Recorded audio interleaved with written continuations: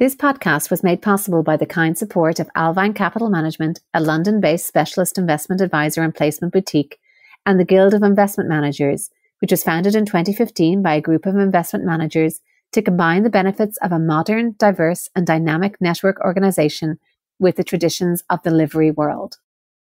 Many of us will live past 100. Let's hear how we should all begin with the end in mind, in chess and in life. And we have no time to waste.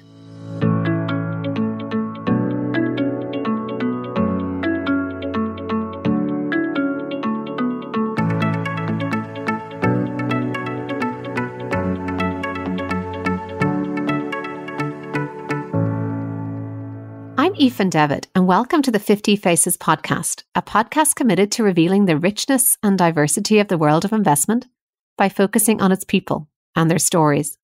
I'm joined today by Rob Gardner, who is Director of Investments at St. James's Place Wealth Management, a position he has held since early 2019. He was formerly the founder of Redington, a consulting firm, where he spent 14 years and remains a non-executive director.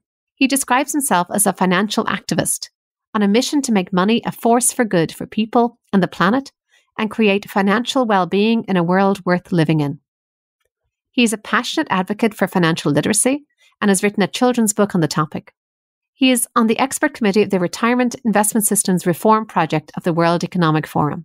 Welcome, Rob. Thank you for joining me today. Well, thank you for having me on your podcast. Well, let's start where we always start, which is the journey into the investment world. How did yours start? And we can go right back to where you grew up and what you studied.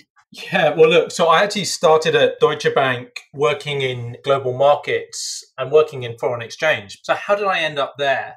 My mum and dad were both teachers. I was born in Holland. We traveled around a lot as we grew up. And actually, I lived in Argentina in the 80s. And that taught me a number of things. It taught me about inflation and part of my passion for financial education. But at the age of 7 or 8, I think I knew the exchange rate versus the dollar of pretty much every South American country. And then later on, when I was sort of 18 or 19, I used to work in a bureau de change in the south of France. This was pre the euro, and people would come in with their pounds, their liras, their pesetas, their Deutschmarks, and I'd change it into French francs on the Minitel, and then I'd have to kind of race across town on a moped to turn that cash back into French francs and come back. And so it was kind of with that knowledge that I managed to convince Deutsche Bank to get me on their summer internship program and then their grad program, and I started out in the world of foreign exchange. It's fascinating. Does that mean you speak Spanish if you spent time in Argentina growing up? I do speak Spanish, but not as well as I did. And moving on from Deutsche Bank then, what drove you to branch out and start your own firm? Yeah, well, actually, between Deutsche Bank and Redington, I changed roles and I moved to Merrill Lynch, where I met Dawid Kanotia-Hulu, who is now my best friend. We co-founded Redington together. We co-founded Mallow Street together. And we've done just lots of cool stuff together. And Dawid was running an insurance and pension solutions team at Merrill Lynch, and he pioneered liability-driven investing with Friends Providence. So I was very lucky in 2003 to get hired by him and join with him. And two things came out of that. I met my wife at Merrill Lynch, so I would have never met my wife. I formed a brilliant friendship with Dawid, and we've created two brilliant businesses together. And it was in 2006 that we had some success advising companies and their pension funds on managing their risks, that we actually thought, well, wouldn't it be good if we left investment banking and started a business that actually helped companies to better understand their assets and liabilities and to get themselves to full funding and deliver a secure pension to all their members. And that was really the genesis of Redington. And the scary thing is it's 15 years ago that Dawid and I retired or resigned from Merrill Lynch to start Redington. And what exactly was the gap that you perceived there? Was there no other investment consultant that could offer the same type of advice? Did you think the market was primed for a new entrant? I don't think the market was primed for a new entrant. And I think if we had a pound for everyone who told us that we were nuts, we probably didn't need to start a new business. But what happened was that at Merrill Lynch, we'd identified that all these final salary pension funds were accumulating liabilities. They were long dated. They were linked to how long people live. They were linked to inflation. And therefore cash flows that could be discounted back. And people weren't understanding what the mark-to-market impact that was and what the risk was in terms of their funding level and their financial deficit. And so at Merrill Lynch, we figured out that you could manage that risk using derivatives, interest rate and inflation swaps, whilst also still investing in other assets to create the growth that you need. The problem was that we were investment bankers, and so we were already perceived to sort of be trying to sell a product or a solution. And so it's fair to say there were competitors at the time, but the marketplace was Watson Wire, now WTW. The marketplace was Mercer. It was Bacon and Woodrow, and latterly Hewitt, now Aon Hewitt. But they were very focused on the asset side. And I think what we brought to it was this real focus on two things. One, on assets, liabilities, and asset liability management. So the two together. And then the second thing was this kind of mantra of begin with the end in mind. Where are you trying to get to in 10, 12 years' time? And work backwards, create a flight plan or a journey plan. And what steps do you need to take to get there? And that was the kind of key differentiator between Redington and the other consultants at the time, and probably is still to this day. There's definitely a very powerful idea, I think, and a vision there. And what I'm hearing is that that was enough to drive you to leave a relatively comfortable position at Merrill Lynch. And in Dawood's podcast number 11, we discussed the scrappy early days of Redington and the place in Shoreditch or Old Street with poor heating. Was the power of the idea enough to drive you? Clearly it was. But what else did you learn from that experience as an entrepreneur? Well, look, I think you've got to have a great idea and be passionate about it. One of my lessons is that we were pretty much right about everything. Everything took a lot longer. So having financial resilience to survive is really hard. I think another kind of thing that really is important to me now is this kind of idea of relationships, and relationships matter. And, you know, my relationship with Dawood, we know each other extremely well.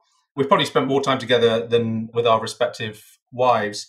And I think as you go through this journey, you build relationships, and who you work with, who you learn from, really sets how you develop. And, you know, the success of Redington was based on some early relationships and people who chose to back us. I mean, I want to specifically name Frank Shinella, who was the finance director at the Royal Mail at the time. And you can imagine in 2006, hiring Dawood and Rob at Redington Partners LLP, as we were called then, to advise the Royal Mail on their, at the time, £28 billion pension scheme.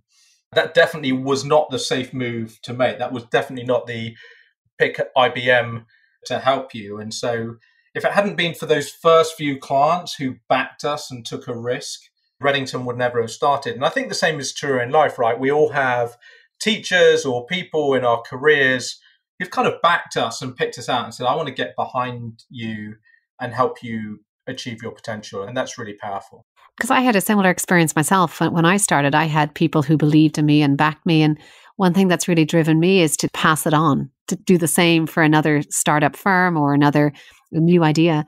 How have you tried to do that now? Yeah, look, for me, the kind of relationships matter, and helping the next generation is key. I suppose at the macro level, the way I try and do that is through financial education.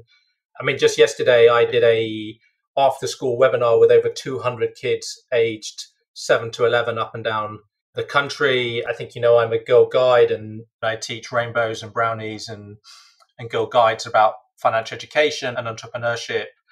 But I also am lucky that people I've worked with over the years call me up to ask for career advice or business advice if they start a business. And it's just always nice to be able to share learned experiences and sort of pass it on and hopefully help them resolve an issue or a problem that they're facing and not make the same mistakes as Dawood and I did when we faced them. Well, we're going to dive into the financial literacy piece a little bit later. First, you've been involved in a report entitled We'll Live to 100, How Can We Afford It? So how can we afford it? And what are some of the thoughts that went through this report? Well, I think We'll Live to 100 is an interesting point. You've got to remember that when pensions were set up in the UK in 1908, you know, life expectancy was about 47 years. I think women was about 48 and men was about 46. By the end of the 20th century, that had increased to 77. And today that's probably more like 86, 87. And most people age 65 underestimate their own life expectancy by about 20%. And so this idea that we're all living to 100 just forces us to maybe think differently about our own financial responsibility to our future selves rather than to our present day selves. And that's at the same time that the state and companies are basically retreating from giving a sort of guaranteed inflation-linked income in retirement. So you think about Redington, we were advising those kind of the Royal Mails and companies on their final salary pension schemes. But I certainly don't have a final salary pension scheme. I doubt that you do. I doubt that many of your listeners do. And I think here's the issue, right? That many people don't understand that looking after yourself when you stop working, that's retirement, is our responsibility. And so the idea behind that report is to say, well, one, what are the implications of us living to 100? And the implications are that in the UK, the average man will run out of money 10 years before he dies, and the average woman will run out of money 12 years before she dies. And that's A, because women live longer than men. B, unfortunately, because of sort of structural societal issues that women tend to miss out on kind of contributions if they take time off, if they're on maternity leave or looking after children in that period, tend to not be contributing to their pension and then miss out.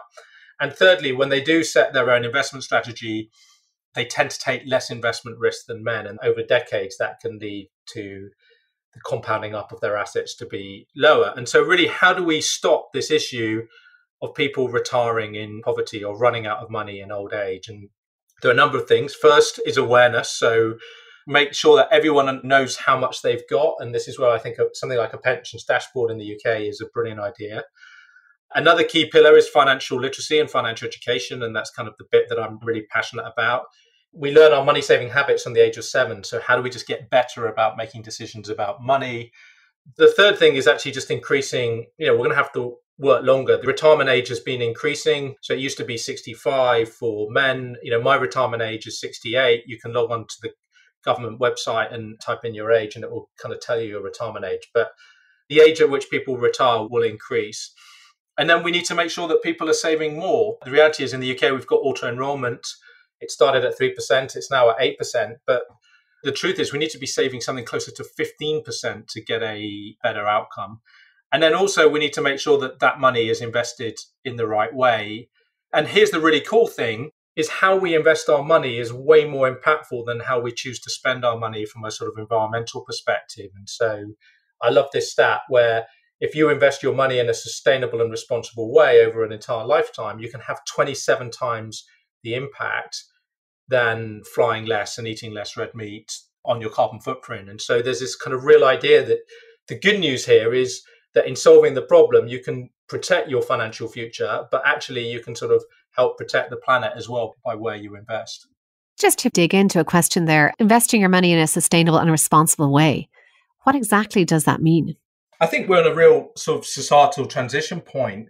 So in the past, and let's go to the 1980s, so businesses really just focused on profit. In fact, the Milton Friedman mantra was that the sole purpose of a company was profit, regardless of their environmental impact or the impact on people and planet. So to put that in context, Exxon creates $39 billion of environmental damage every year. And that currently isn't priced into their share price, right? $39 billion of environmental damage. And what we know is that over the last 40 years, we've increased the amount of CO2 in the environment. Sea levels have risen, temperatures have risen. We've destroyed nature and habitats, and therefore we can't continue on the path that we're going. What investing sustainably and responsibly says is that we will engage with those companies and make them responsible businesses. We'll ensure that there will be good ancestors, that they think about the impact that they have not just in 1 year, but the impact they'll have 10, 20 years from now. And look, we're seeing real shifts. Coca-Cola have halved the amount of sugar in their products. Levi's jeans have introduced a waste less water, which means that when they manufacture their jeans, they use 96% less water than they used to just 1 or 2 years ago. Molson Beer have found a way to use less water when they brew their beer. There are a number of beer companies that are now carbon neutral. There's a real drive this year with COP26 for all businesses really to sign up to net zero, so committing to being net zero and really thinking about their environmental impact. And then on the other side is their social impact. And again, I know you spoke to Dawid about 10,000 Black interns. We're taking 3 or 4 interns from that program. We're doing a lot of work at SJP about how we build a more diverse and inclusive workspace. So, why wouldn't you use your money to ensure that every business becomes a responsible business that is generating long-term sustainable profits whilst having mindful of its impact on the planet and the people it employs?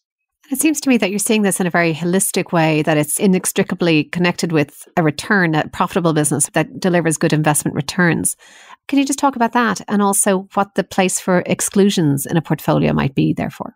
Yeah, look, I think that there's this myth that sort of investing sustainably and responsibly sort of impacts your returns. And that's because the predecessor was really sort of ethical investment or exclusion. So I think the problem with exclusion is it doesn't solve the problem. It just says, I won't invest my money. It's a bit like how we spend our money. I could decide not to buy Levi's jeans and buy another pair of jeans that makes it in a sustainable way, but that doesn't impact it. Actually, isn't it much cooler to own the shares, influence the executive board of that company and say, look, you're a brilliant company. You've been around for years, have an amazing brand, make fantastic products. Have you thought about finding a way to manufacture them in a more sustainable and responsible way?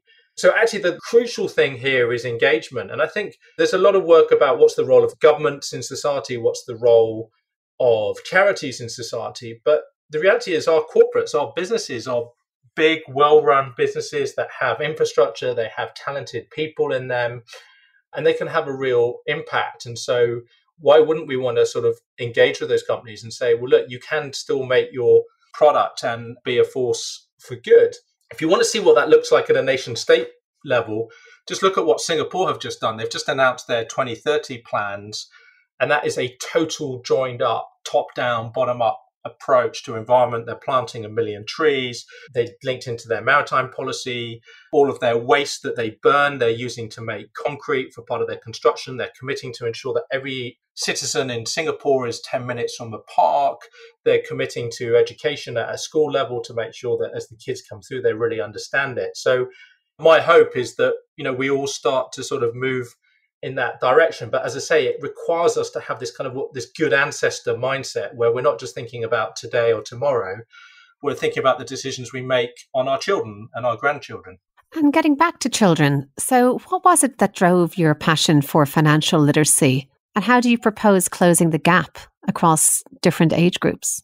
Like all of these things, it's a bit of a sort of aha moment. But at Redington in 2012, we were thinking about our kind of what was at the time CSR, corporate social responsibility, but that's all moved on since then. And I was trying to think, well, what can Redington do as a business? I spoke to a few people, and the counsel I got was that it's much better for a company to give away its product or its IP or its service than it is to give away money and or volunteering, so volunteering to sort of plant trees or paint fences or all the rest is good, but it's not necessarily as impactful as if you can really leverage what your company is good at. So I was thinking, well, what does this mean for Redington? And at the time, financial education wasn't on the school syllabus. It didn't come in until 2014. And even today, it's far from where it needs to be.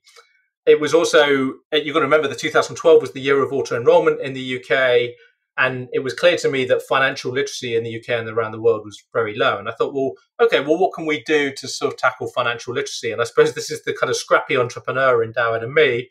To quote Richard Branson, screw it, just do it. We just spoke to a local school in Islington and we started teaching. They were sort of GCSE students at the time about, spend versus save and pay thyself first and all the rest. And that kind of morphed into Red Start. And then we realized that sort of our money saving habits are formed by the age of 7, and there was a real lack of financial education at the primary school level. And we created this game called Money Matters. And today we're a charity and we've reached 30,000 children. And, we're finding out ways to teach financial education that actually improves Key Stage 2 maths.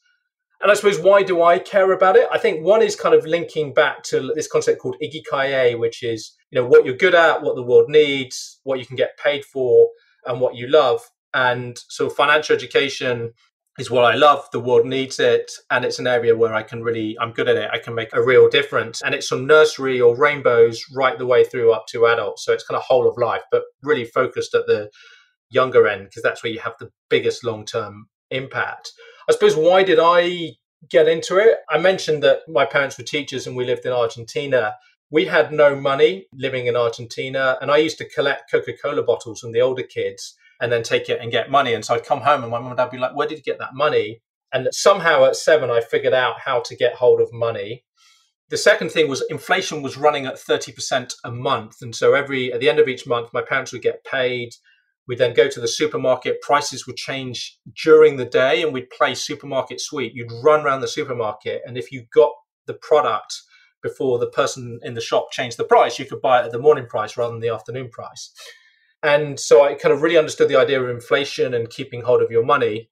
I never understood how to grow your money. And it wasn't until I started working in investment banking and in pensions that I understand the idea of kind of compounding and compound growth and investing in the stock market. And so I thought, actually the kind of principles of wealth and prosperity and financial resilience, these should be taught to everyone. And so I have this mantra, which is, what if we can teach everyone how to earn it, how to keep it, and how to grow it? So the earn it was me collecting Coca-Cola bottles. The keep it was sort of managing inflation risk. And then the grow it was learning how to invest in ISAs and in pensions and seeing those investments grow over time, the same way that a snowball grows as we roll it downhill. And one aspect that you haven't mentioned yet, but I'm sure as part of the education, is awareness, I suppose, of debt.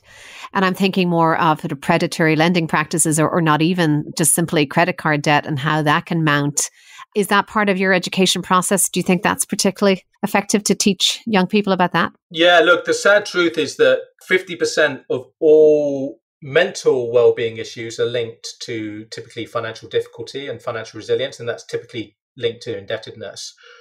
And so the earn it, keep it bit are key to kind of creating that financial resilience to avoid going into debt. And so we teach young people a couple of concepts. So one, Albert Einstein allegedly said, compound interest is the eighth wonder of the world. He or she who understands it earns it. He or she who doesn't pays it. And being in debt is about paying it.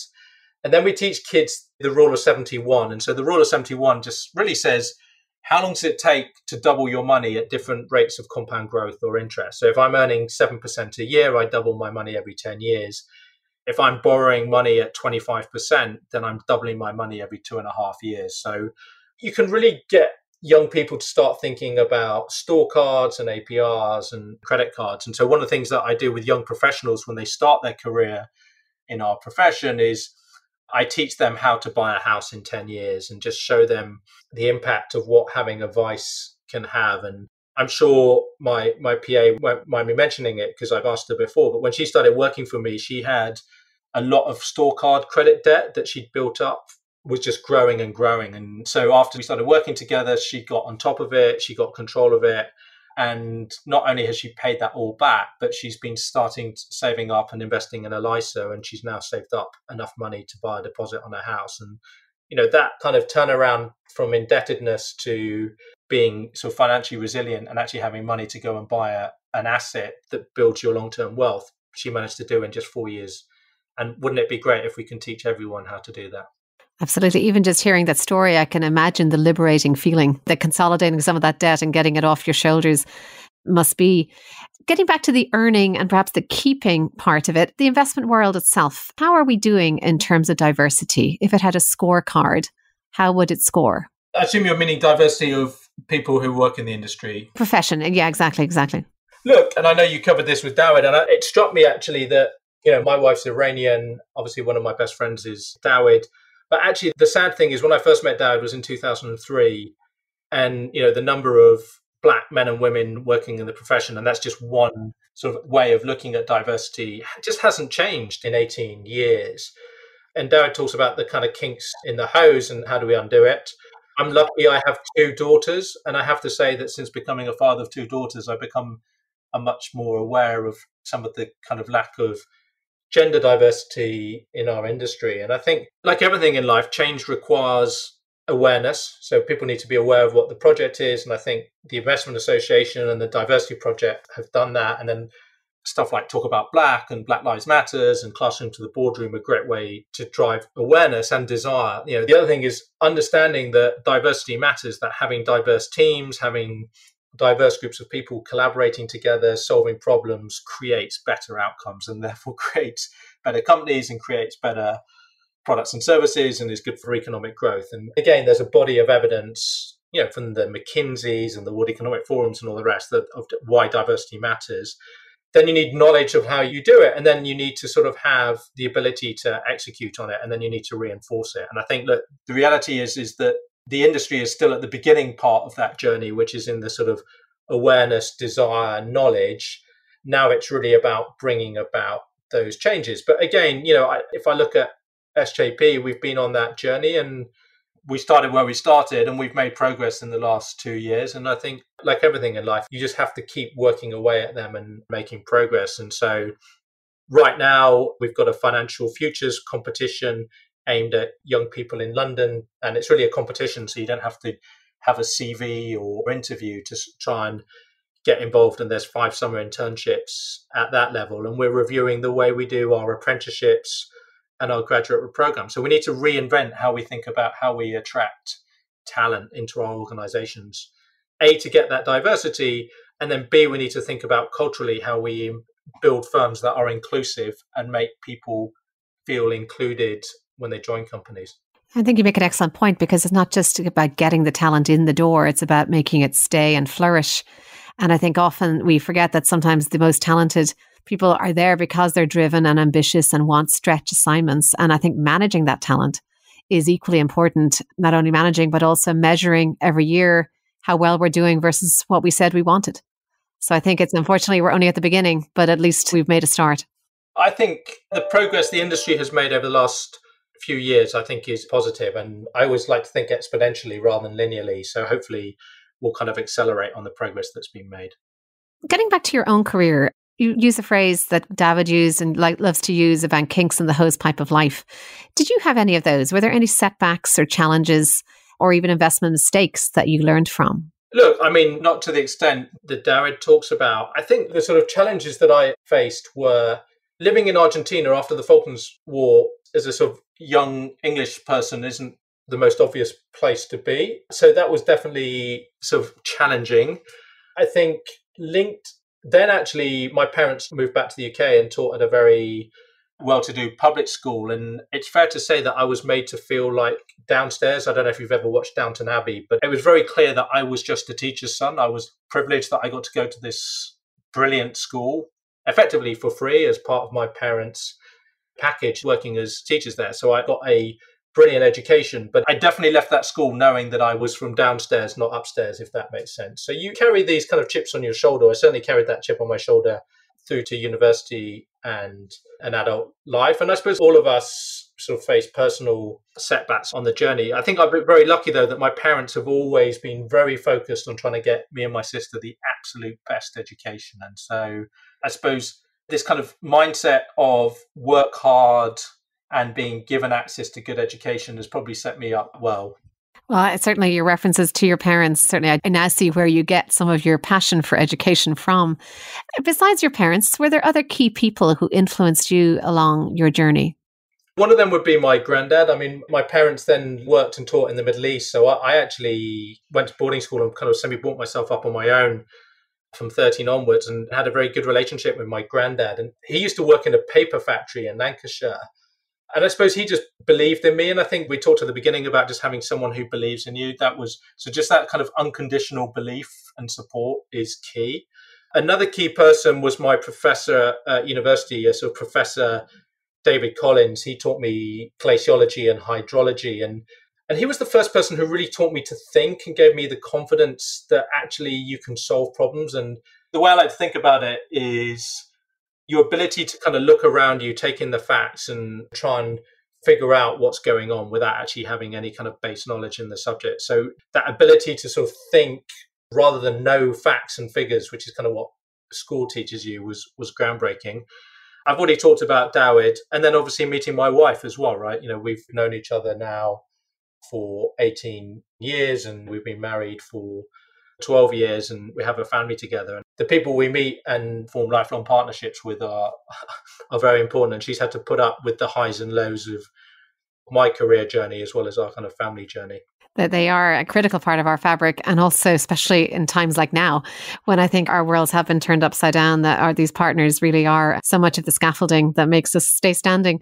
On a similar vein, any pieces of advice or creed or motto that you live by? I've got a few. I've shared one already, which is begin with the end in mind. I think it's really important.